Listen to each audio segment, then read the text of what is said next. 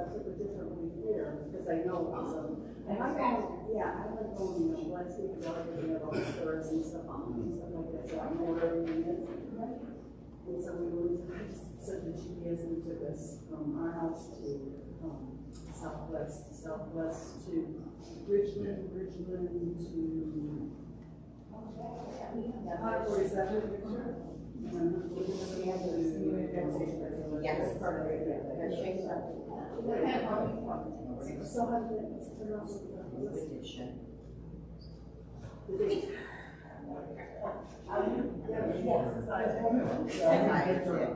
okay, what's that? I didn't touch the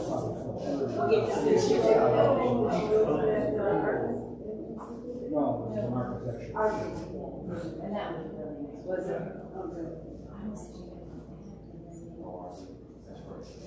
Oh.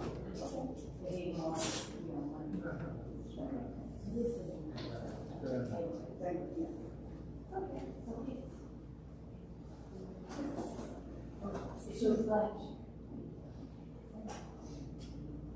yeah.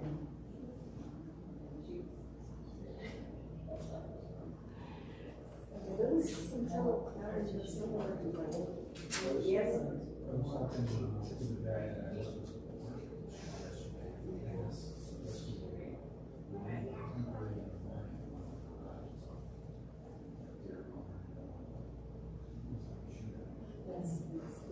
That was like yesterday, right? Okay, we'll get started. And you can open your Bibles, of course, to Ecclesiastes. Ecclesiastes chapter 3, believe it or not. I think I'm breaking some of my own records. I mean, here we are.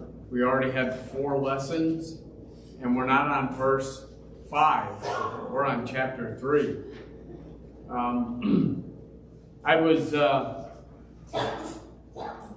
You think about the good old days, but the good old days had their bad times too. I think of a professor at Columbia University in the 50s. He wrote this. He said, "There is no reason to suppose that a man's life has any more meaning than the life of the humblest insect that crawls from one annihilation to another." What a hopeless view of human life. I mean, really, what a meaningless view. And actually, when you think about it, that's pretty much the way Solomon, in the first couple chapters, has been explaining the life of humanity under the sun, with a perspective that doesn't involve God, that doesn't bring God into the picture. But we know that human beings are created in the image of God. We know that insects have life cycles. Human beings, though there is an example, if you're looking at life strictly from under the sun, you could say humans have life cycles. But we know, as we saw, that God's view is not cyclical, it's lineal, and human beings do not have life cycles. They have, in reality, histories.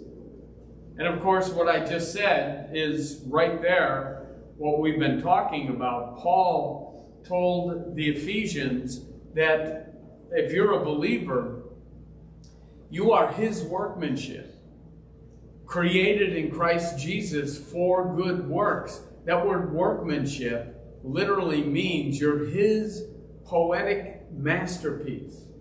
You are his specifically designed spiritual snowflake, if you will. And I know that doesn't sound tough, for a guy, but the point is that snowflakes are all individually different. As God has taken the time to create them differently, he has taken the time to create human beings differently as well. However, if we are not unique as human beings, like the Bible says, and if we really are not that important at all as to be specifically designed by God, then yes, that would be a true statement. We are nothing more than insects, just higher evolved insects, if you will. And if we aren't important, then it's true. Life has no meaning. And if life has no meaning, then it's true. Life is not worth living. But again, that's the desperate look of life under the sun. Now, for the first 2 chapters, that's exactly what Solomon had. That's the case he's been presenting. He is saying, look, here I am, the wisest person. I'm the king. I'm the one with all the resources. And I'm telling you that life is meaningless. Life has no meaning. Life, why? Why not, Solomon? Because it's monotonous. I mean, nothing changes. There's nothing new under the sun. And you know what? Wisdom doesn't handle it either. That's empty. I tried to use all my logic and all my wisdom, the wisest person ever. And when it comes strictly to under the sun, it's futility. As is my wealth as well. And he said, you know, I had fun. I pleased myself. I did whatever I desired. But in the long run, to put it in our own words, you're only going to find emptiness in self-indulgent pleasure. And then we saw that your death is certain. I mean, that's about as depressing as you can get. But under the sun, your death is certain, and all that wisdom of mine is not going to matter. It's not going to matter. I mean, even though, okay, I'll admit to it, Solomon says, wisdom is better than folly. Not godly wisdom. We're not talking about Proverbs type godly wisdom. We're talking about common sense versus no common sense.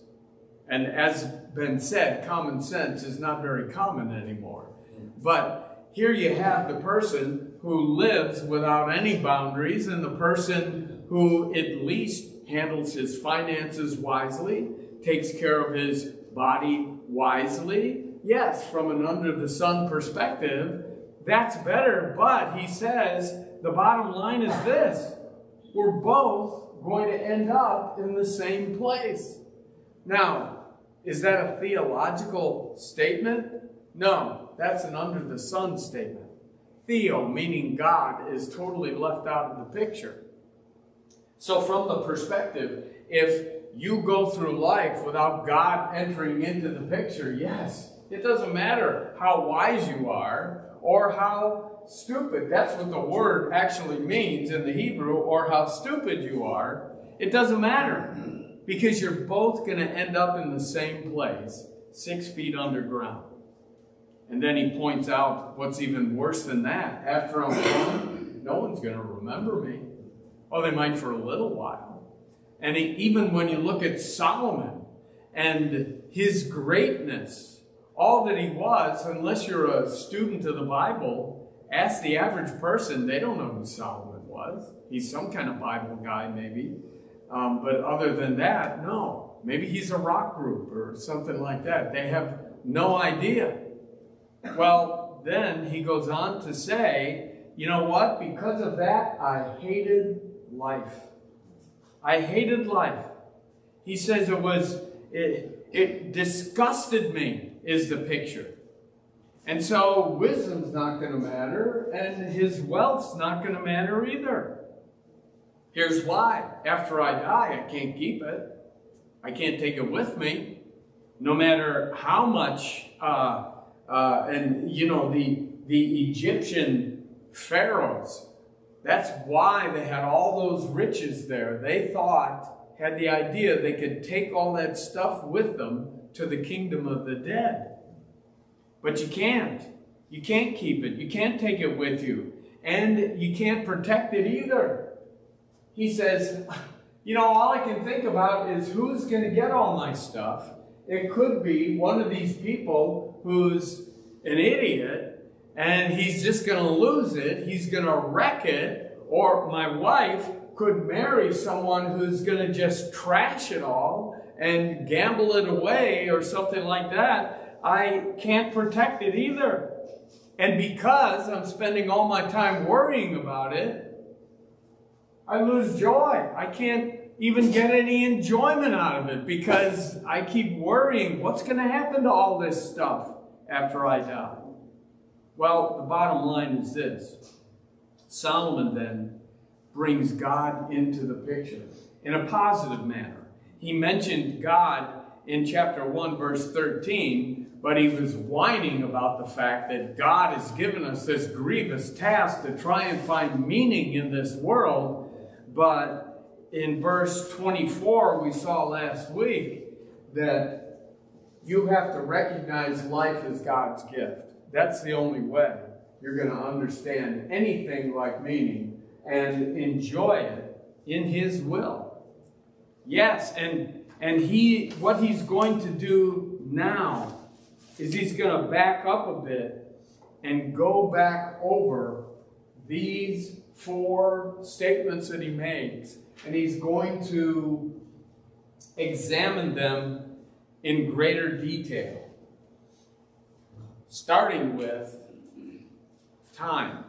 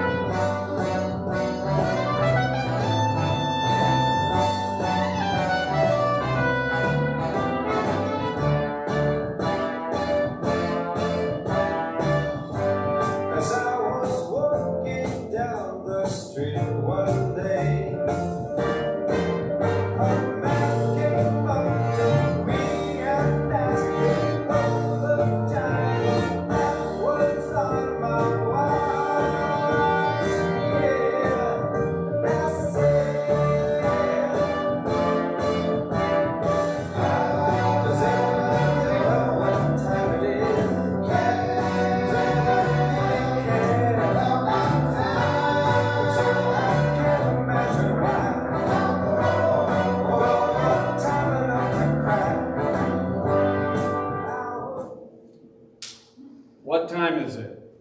That's the question. However, there is an answer, and God knows the answer. Let's pray. Lord, thank you for this time that we could have together. Thank you for your word, how brutally honest it is. It doesn't paint any pretend pictures. It tells life how it is, and we thank you that you are way over that. You are not constricted by the troubles and the confusion that's here on earth. You're not up in heaven wringing your hands, wondering what's happening and where's it going to go. You're a God in control, and we thank you for that. In Jesus' name we pray. Amen. So, again, Solomon is going to begin with the monotony of life. He's going to approach it in greater detail. So, we look at the question, is life monotonous after all? And verse 1, I don't think a lot of people realize how profound verse 1 is. We look at this passage, and I know you're familiar with this passage. If you were a baby boomer like me, you remember the Bird song, Turn, Turn, Turn. And these are the lyrics right here. And so we often focus on verses 2 through 8. But verses 2 through 8 don't make sense unless you understand verse 1. And what verse 1 is telling you this: if you want a picture, is life monotonous, you have to look up and understand God orders your time. God orders your time. Look at verse 1. There is an appointed time for some things. Is that what it says? There is an appointed time for what? everything. And there is a time for every event under heaven, under the sun. There's a time for it. And as a matter of fact, an appointed time. This is an incredible verse on the sovereignty of God. And I want you to stop and think. If you believe verse 1, think about all the anxiety that can remove from your life. Think about all the worry that can take away from your life if you realize there is an appointed time for everything. Now, I want to rehash something we learned already and give you a new perspective. Go back to chapter 1. You remember when we looked at how Solomon started out this journal. And in chapter 1, look at verse 2 once again. Vanity, and you remember what that means. Emptiness, futility, right? The inside of a soap bubble when it bursts, cotton candy. Vanity of vanity, says the preacher. Emptiness of emptiness, it's all empty. What advantage does man have in all his work, which he does under the sun? A generation goes and a generation comes, but the earth remains forever. Also, the sun rises and the sun sets, and hasting to its place, it rises there again, blowing toward the south, then turning toward the north. The wind continues swirling along, and on its circular courses, the wind returns.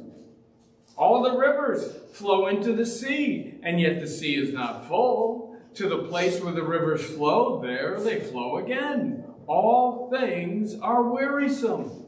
Man is not able to tell it. The eye is not satisfied with seeing, nor the ear filled with hearing. And that which has been is that which will be, and that which has been done is that which will be done. So there is nothing new under the sun. Is there anything of which one might say, hey, look, see this? It's new. No. Already it has existed for ages, which were before us, and there's no remembrance of the earlier thing. Now, when we looked at that, Solomon's intention was to show us how weary life is, how monotonous life is. However, when you put God into the picture and you filter chapters, everything we just read in chapter 1, filter that now through chapter 3, verse 1. And you know what you come up with? Not monotony. You come up with God's consistency. You come up with God's faithfulness. Why is it when we get the calculations right, astronauts can send something into orbit and have it return, unlike the Chinese, have it return exactly where you want it to return. How is it we can do that? Because of the consistency of the planets and God's nature and His constant control. Why is it that we can even set clocks and the sun rises when we predict and the sun goes down? Because you can look at it one way and say, monotonous. The sun's going down, the sun's coming up. It's going to happen every day. Oh, woe is me. I'm stuck in a rut. No, we can look at it and see the wonderful consistency and faithfulness of God. And we can see how dependable God is. You see, when you think about it this way, from before your birth until after your death, until your death and after, God is accomplishing His divine purpose. So you've seen this described not as history, right? But you've seen it described basically as His story. And that's the difference. You are part, and I'm not trying to give you a, what do they call it? This is not a motivational speech. When I say you are part of His story, that's just a blessing that's right there in Scripture. You are part of his plan and part of his story. So that's how you filter all your circumstances when you go through this thing called life. And the question is, the point is, we may not understand all that he is doing around us. And we may not understand why he is allowing all these things to happen around us. The real question is to us, as we saw in Romans 13, not questioning God, you're not doing this right, what in the world are you doing? No, the point is, how do we react to it? Do we trust his sovereignty? Do we trust chapter 3, verse 1? Do we trust how much he loves us? Remember the statement that believers, true believers, we don't live by God's explanations. We live by his promises, see? And so let's look at this passage, well-known passage, chapter 3, verse 1, again. There is an appointed time for everything. And there is a time for every event under heaven. A time to give birth, a time to die. A time to plant and a time to uproot what is planted. A time to kill and a time to heal. A time to tear down and a time to build up. A time to weep and a time to laugh. A time to mourn and a time to dance. A time to throw stones and a time to gather stones. A time to embrace and a time to shun embracing. A time to search and a time to give up as lost. A time to keep and a time to throw away. A time to tear apart and a time to sew together. A time to be silent and a time to speak. A time to love and a time to hate. A time for war and a time for peace. Now these 14 statements, these are events. This is what we have to understand about these events. These are events that come from God. And there's an appointed time for them. And if we understand his sovereign control, then that's how you understand, or helps you understand life. That's how you understand how, skip down to verse 11, God can make everything appropriate in its time. Or if you have a King James, it says, God makes everything, anybody have the King James? Beautiful in its time. And so you may get frustrated. Sometimes we do. But understand, when we get frustrated with God's plan, or angry about God's plan, or anxious over God's plan, then our perspective, your perspective is clearly under the sun. That's when we have to get it up above, as we talked about last week, up above those clouds. And as the pilot takes you up out of those clouds into the clear blue sky, so to speak.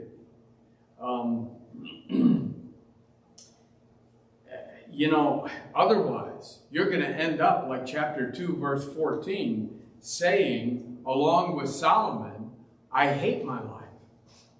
I hate my life. Well, just a couple technical observations here.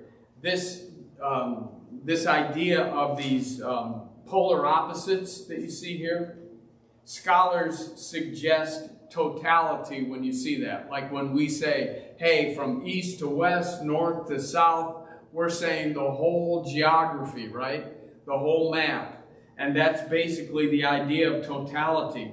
Also, there's 7 pairs. And when you see the number 7, very often, many scholars, and I'm not into, you can really carry that numerology thing to its ridiculous extreme. But it's pretty obvious, at least I think, in Scripture, that when you see the number 7, it's usually a Hebrew concept for completeness. And if you doubt me, go get some Hebrew National hot dogs. Good hot dogs. But there's only 7 in the package. And you end up with what we call in our family the superfluous bun. The hot dogs are good, and if you want to write to them and say, listen, why do you not have 8 hot dogs? Their package says, what? It says, we answer to a higher authority. Anyway, that was for free. So the first one he hits us with in verse 2, something we're all going to deal with, and that is life and death. The bookends of your existence on the planet. I won't say the bookends of your existence because there's eternity. You're going to spend eternity somewhere. But as far as this world is concerned, God is in control here. And our children were born what we called premature. One of them was very dangerously premature, but we had to take, I can't think of the word, we had to take satisfaction in the concept that they were premature from our perspective, but from God's perspective, they were born right on time. And that's why the psalmist writes, all the days ordained for me were written in your book.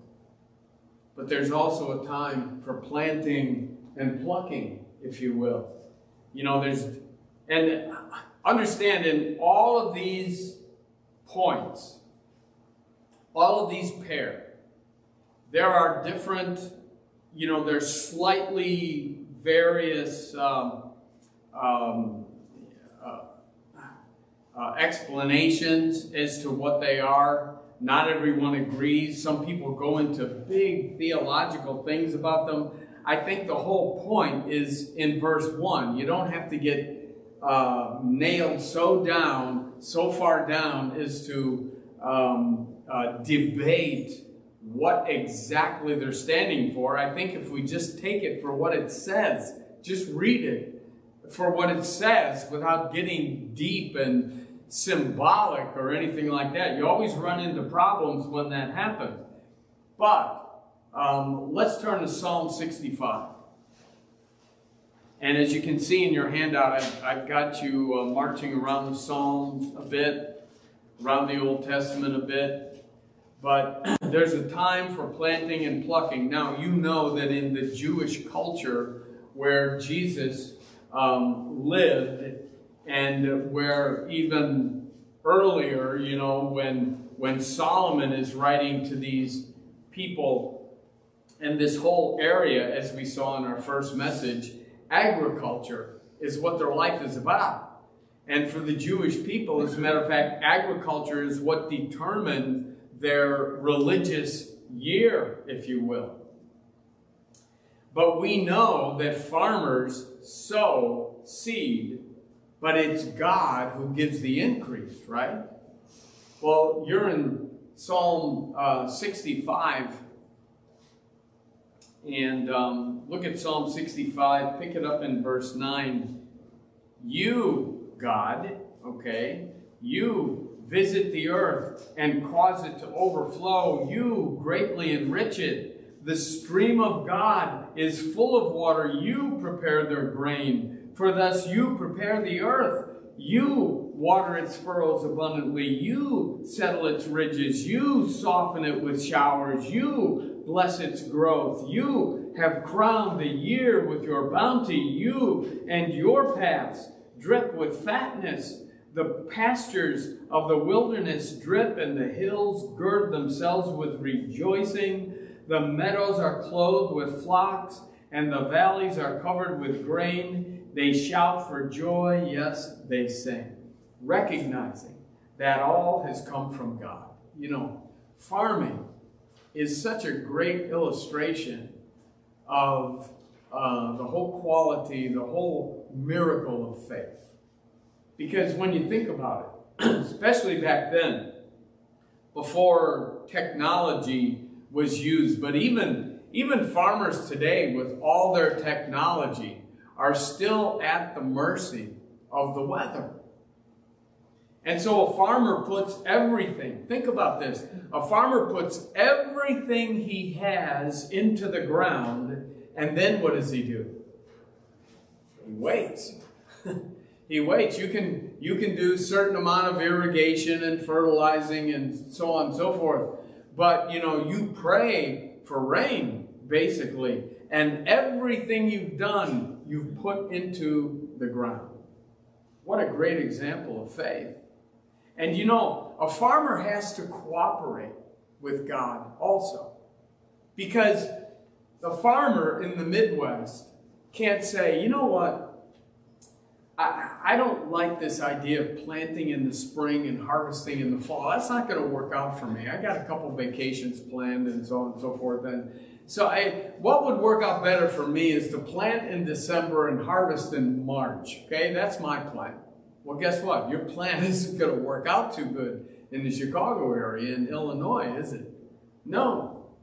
So it's very obvious that you've got to cooperate with the spiritual laws of God as well. Otherwise, expect disaster. But there's also a time of killing and a time of healing. People, Christians, don't like to talk about this reality. But yes, there's a time to kill, if killing has to be done. In Romans 13, Paul makes a point of saying the Roman soldier doesn't carry his sword for nothing. He's got it for a reason. He might have to use it. It's not a decoration. A police officer carries a sidearm for a reason. It's not for decoration. It's for a reason, and he might have to use it. Turn to Luke chapter 22. I think you might be surprised at something. Now, let me just tell you that people have tried, they have tap danced around this whole passage. And I'm just going to take it for as simple as it is without reading into it. And I'm telling you ahead of time, yes, there are many ways people interpret this. But I think it's as simple as just reading it. In Luke 22, Jesus says this in verse 36. But now, whoever has a money belt is to take it along, likewise also a bag, and whoever has no sword is to sell his coat and buy one. Now in verse 38, they say, look, here are 2 swords. We've got 2. What does Jesus say? No, beat your swords into plowshares. Is that what he says? He says that's enough. That's all you need. Okay. We don't need to have everyone carry a sidearm. All you need is 2. Now, you can tap dance around that and you can say it means something else, and many people do, but I just take it as simple as it is right there. There's nothing wrong with protecting yourself. And the thing about protecting yourself, you better realize you might have to use it. But on the other hand, the government, it's very clear in the scripture, I believe anyway, the government has a responsibility for capital punishment as well. And we can debate that, and we can argue that, and many Christian people do debate that and argue that. But the purpose is not so much punishing the person. Scripture, in the Old Testament talks about justice, and the whole idea of someone who takes a life loses their life. The point there is not punishment so much, because if you really wanted to punish them, you'd torture them for their whole life. That's punishment. The purpose is you take a life, you lose your life, is so that others will fear. That's the idea. But you see, there is and when you look at times when Israel disobeyed, when God said, you know what, I want you to wipe these people out. I want you to annihilate these people. And when Israel thought they had a better idea, rather than wiping them out, we won't be so hard on them, so on and so forth. They suffered for generations, didn't they? So that's a hard one to swallow, but I think this might be a little easier to swallow when you look at World War II and the destruction of the atomic bomb. The whole lot. I mean, here is a war that we had lost. Every family in America was affected by this war, and the horizon didn't look good because the next step was to invade mainland Japan, and that was a guarantee of losing just an incalculable amount of lives. So when the atomic bomb was dropped, it was a way of in there, and you can talk about the morality of it or whatever, but the reality is it saved millions of lives. However, after that, what did we do? We poured, and you don't hear a lot about this, we poured millions of dollars into Japan trying to get them back up on their feet with technology and help and compassion and so on and so forth. And I see that as, there's a time for killing, but there's also a time for healing as well. There's a time for tearing down and a time for building up. I guess you could say Solomon was into urban renewal. And I one particular time we were in southern Illinois, and we were driving to this farm to go goose hunting.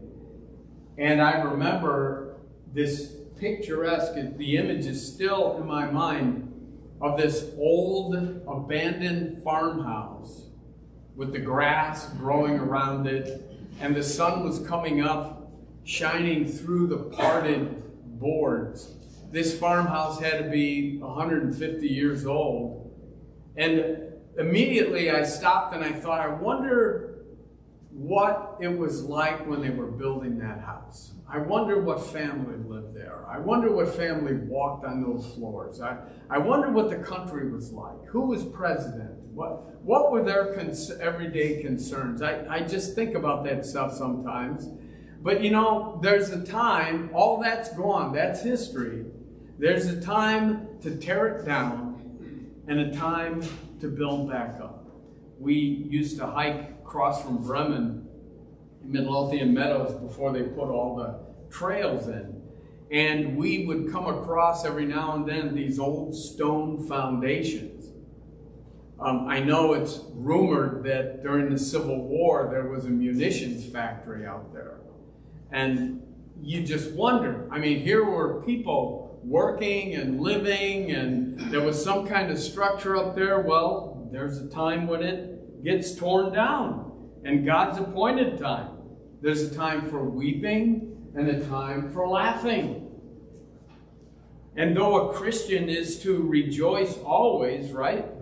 That's in Philippians, rejoice always. Again, I say rejoice. Does that mean you can't cry? No. We grieve, Paul told the Thessalonians, not as the world grieves. No, Christians grieve with hope. You can still have that inner joy that's based on a relationship and not be happy. Not be thrilled about what happens. That's happiness. But you can still have joy.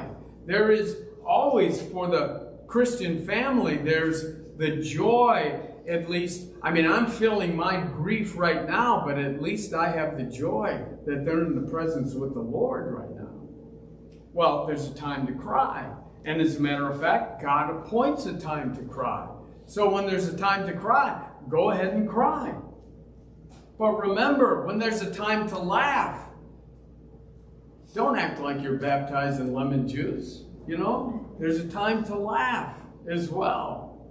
There's also a time for mourning and a time for dancing.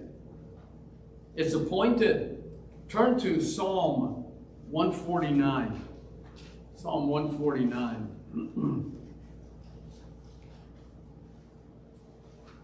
There's a time for mourning, but notice a time for mourning, not a lifetime of mourning. A time for mourning, because continued grief under the sun just creates bitterness. I had a neighbor who lost her husband, and we were having a chat over the fence after the fact, and I got on to talk about spiritual things, and very bitter. And she was, you know, as far as I'm concerned, this life is hell. This is hell right now, right here. Well, she has since died, and I can guarantee you she doesn't think that now. You see, when we have an eternal perspective and trust God and live by His promises, not His explanations, then like David, you can say, "Thou hast turned my mourning." Well, let's take a look at it.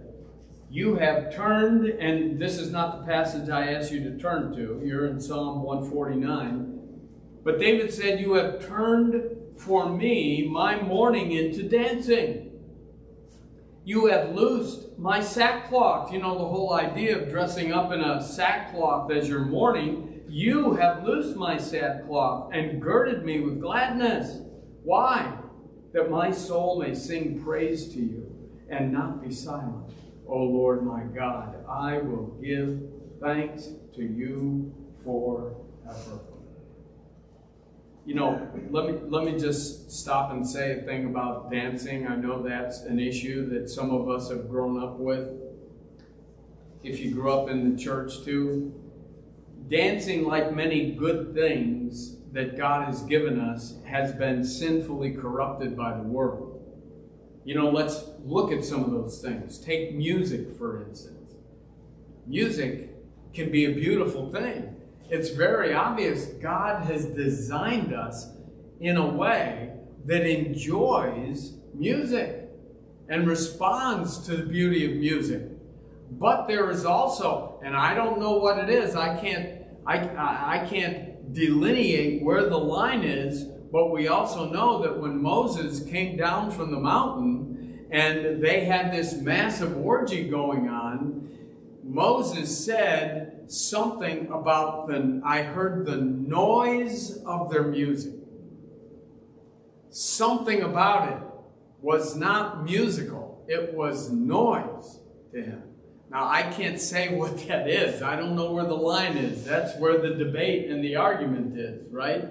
However, it's very clear that music can be used in a corruptible way. Or take the written... And you know, I mean, I would hold my grandkids and sing to them, and they would, I mean, here they are, they can barely open their eyes, they would break into a smile. You know, a little grin. Now, you say, "That's gas, Len." Well, you know, I don't know. I'm just, at least to me, they're responding to my music. On the other hand, you know, you ever notice a little kid, when they start to sit up and music plays, you don't have to teach them to do this. They just start doing it. God has designed us to enjoy it. But, like everything in the world, it can become a bad thing. God has given us the written language. You know, we take that for granted, but the written language is a miraculous, wonderful thing that I used to explain to the kids at school. Think about this. All you're looking at is ink on a piece of paper. But if you can comprehend and understand that, the thought that's in my head, I can look at that ink on a piece of paper, and you can have the same thought in your head. You know that when the missionaries approached the American Indians, that freaked them out. They thought it was magic. When they would whisper something in somebody's ear and write it on paper, and then the other person knew it, that freaked them out. Because they didn't have written language the same way we do. However, we know written language can be used to tear people to pieces. It can be used to spread lies. It can be used for pornography. God's given us medicine. And medicine, I'm here alive as a testimony to the gift of medicine that God has given us all. But we know that there's issues with drug addiction, very plain and simple. Food. God has designed us in such a way to appreciate. I mean, we could be, I was watching a thing on cicadas as a turtle just was a floating cicada and the turtle just went, oh! I'm sure he doesn't sit and enjoy the taste of a cicada. Maybe he does. But I know for sure God has designed us in a certain way to actually enjoy food, not just as a means of sustenance to stay alive, but actually to experience enjoyment. However, we also know you can eat yourself to death. The physical relationship between a man and a woman, a husband and a wife, I point out and say, I don't have to get into any details how we live in a very twisted, perverted world that they're trying to even push on our kids in school. And so with all that to say, add to that dancing in the Bible. Dancing in the Bible was not sensual. It was not meant to be suggestive. I mean, when it was suggestive, it was pointed out as such. And it was not to draw attention to oneself. It was a way of worship, joyfully praising God with your body, whirling with joy, if you will. And remember, this is these paired opposites is the joyful dancing with what? Mourning. It's the opposite of mourning. And so God appoints a time for mourning, but he also appoints a time. Look at Psalm 149. Praise the Lord! Exclamation point. Sing to the Lord a new song, and his praise in the congregation of the godly ones. Let Israel be glad in his maker. Let the sons of Zion rejoice in their king, and let them praise his name with dancing. Let them sing praises to him with timbrel and lyre, for the Lord takes pleasure in his people. It's about joy. It's not about, hey, look at me. It's not about, hey, this is sensual. I want to attract you this way. It's about praising God. So, yes, God appoints. He has an appointed time for the most traumatic things that cause mourning, for the most joyful things that cause dancing in the Lord. But God also appoints the most mundane, everyday things, like throwing away stones and gathering stuff. This is another one of those verses that some people say it's about throwing stones at people, or about your enemy throwing stones into your field that you're cultivating, into your garden. It's definitely not talking about kidney stones. That, by the way, comes later in chapter 12 when he talks about old people especially, but no. It's talking about the fact that Israel was filled with rocks. They had a saying that an angel was carrying an armload of rocks, tripped, and spilled them all over Israel. And if you can imagine, all of those rocks would be a real nuisance for a farmer. Have you ever, in Chicago, have you ever shoveled your sidewalk, you know, pushing the shovel like this, and then hit a crack, and you get that jolt, your whole body gets jolted? Well, imagine the farmer in Israel. Here he is, he's trying to plow his garden, his field, and boom, you hit another one of these rocks. And the idea is you have to dig it out and toss it to the side. However, God's sovereignty, I believe, is even in the most mundane things like that. God appointed, and I really believe that God appointed every one of those aggravating rocks for a reason. You say, wait a minute, Len, you are, and you can take that literally or figuratively, the rocks of life, if you will. But you know, maybe you're thinking, Len, you know, I think you're going too far to see God's hand in everything. Well, wait a minute. If if Scripture says that the hairs on your head are counted, that's pretty mundane, all right? I mean, that's pretty detailed. So I don't see why he hasn't appointed every one of those aggravating rocks in your garden as well, especially when, going back to our text, verse 1 says there is an appointed time for what? Everything. And for every purpose under heaven. For every event under heaven. But on the other hand, think about this. You see, these same stones that were aggravated and you discarded in frustration later, you're going to need to build a fence. You're going to need those rocks to build your house. You're going to need those rocks, heaven forbid, to build a fortification or an embattlement. So the same stones that may be a monumental nuisance to the farmer are to the builder the perfect cornerstone. As interestingly enough, we saw in 1 Peter, Christ is the perfect cornerstone.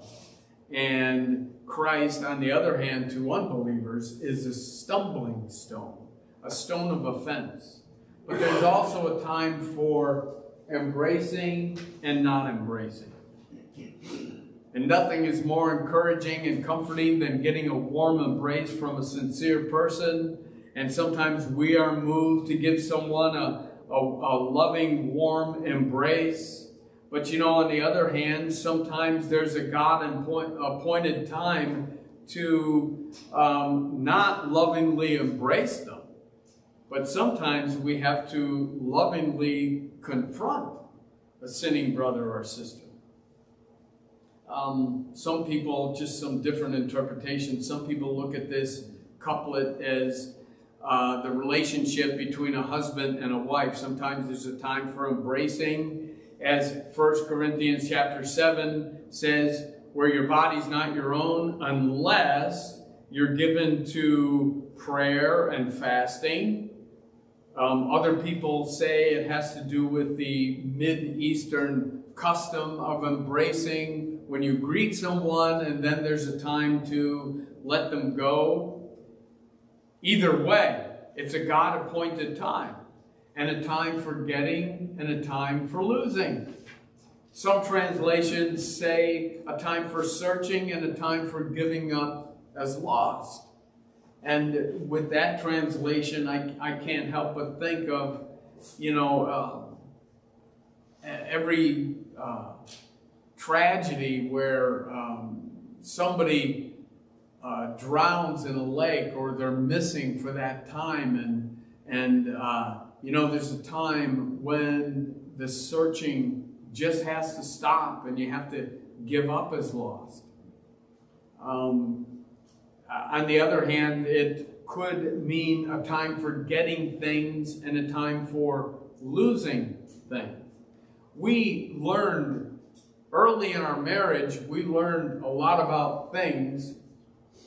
We didn't have a lot of things. We poured all of our resources into a house, and all we had in the house was a borrowed nasty couch, a borrowed chair, my antique barber chair, a little black and white TV set about that big, and we had a mattress and a metal frame.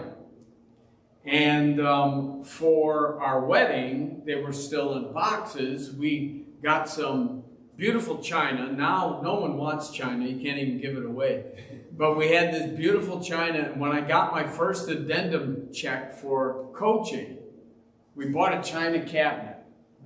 And when Colleen was putting the china away, she didn't have that back played in the groove correctly, and it slid like this, and two pieces went and boom, boom, dented our new china cabinet and crashed and broke to the ground.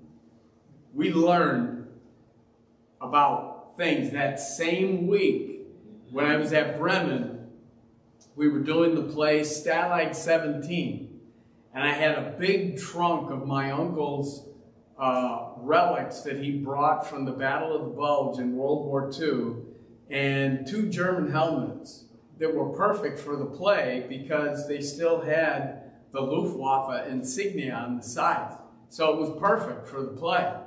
And shortening the story, I had assigned one of the students to collect all the props. Here's the lock, here's the key. Well, he missed the helmet somehow, and it turned up missing. Well, all that to say is we were forced to learn that there's a time to get the stuff and a time that's out of your control to lose the stuff, because it's just stuff. As we saw last week, Job lost everything. He lost all of his stuff, his money, his kids, his health, and he ends up worshiping God, as we saw. Well, there's a time for keeping and a time for throwing away. As I pointed out last week, America has 90% of the world's storage units. There's a time to get rid of the stuff. There's a time to garage sale it. There's a time that keeping it serves no purpose. Guys, those gym shoes that have served you so wonderfully, yeah, there's a time to get rid of the faithful ones. The old t-shirt with the yellow stains in the armpits. You know, it served you faithfully, but there's a time to get rid of it. There's a time for tearing and a time for mending. Without, you know, some people say it deals with relationships and things like that. I think if we just stick to what it says and we think about the Jewish people, they, of course, had the practice of tearing their garments when they were in great distress. There's a time to tear them apart. There's a time to sew them together. And we wish we could all be good at this, but there's a time to keep silent and a time to speak. We just can't always tell which is the right one till after the fact. But there's a God-appointed time to just keep our mouths shut. A time when love covers a multitude of sins. There's a time when we don't need to say, I told you so. Or add that extra little thing, you know, that, well, you always do that. You always say that. There's a time to be quiet about it. But on the other hand, there's a time when you do not cast pearls before swine, right? There's a time when you might have to confront somebody. A time when you do need to speak boldly. Jesus spoke boldly before the Pharisees. Stephen spoke boldly. Peter, he was told, you need to stop preaching. He said, all right, I'll leave it up to you though. Who do I obey? You or do I obey God? There's a time to keep talking regardless. Paul, he said, pray for me. He didn't say pray for me because, you know, these shackles are really rubbing against my skin and I'm in a lot of pain. Pray for me that I get out of this place. He said, pray that I have more boldness. There's a time for loving and a time for hating. And we don't have time to go to these passages, but sometimes there's a time for us to hate what God hates.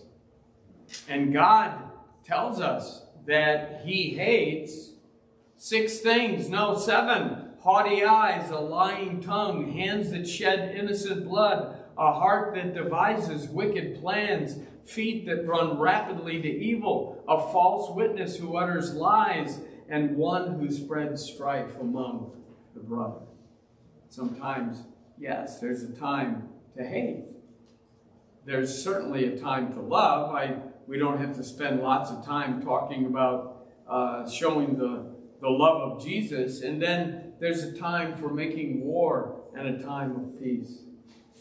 And so when you are in the appointed time for peace, that's a gift from God. Enjoy it. But on the other hand, peace at all cost? No, not necessarily. Truth at all cost. Justice at all cost. And so there's a time for peace, but a time for war as well. You know, God has used war many times to bring about spiritual revival. Well, finally, I want you to look at our verse once again, verse 1. You are not, as the writer of Ecclesiastes began, you're not a ball in a pinball machine, helplessly bouncing around, bing, ba, bing, bing, bing, bing, bing, bing. That's not you, all right? No, you are right here in verse 1. As you go through life, understand there is an appointed time for everything. There is a time for every event under heaven, and you have the assurance of verse 11 that He has made everything beautiful in its time. There's Romans 8:28 right there in the Old Testament. Let's pray. Lord, thank you for this time that we can have together. We trust you. We trust your sovereignty. We trust your love for us. We trust the fact that you will right all wrongs eventually, but that will happen in your time. Not according to our plan, but according to your plan. And so we trust you with that. Lord, I pray that we would live as your children. Help us, Lord, when we doubt. Help us when we get distracted by everything that happens in the world. And may we look back and remember you are a sovereign God in control. In Jesus' name we pray. Amen. All right. Have a good week.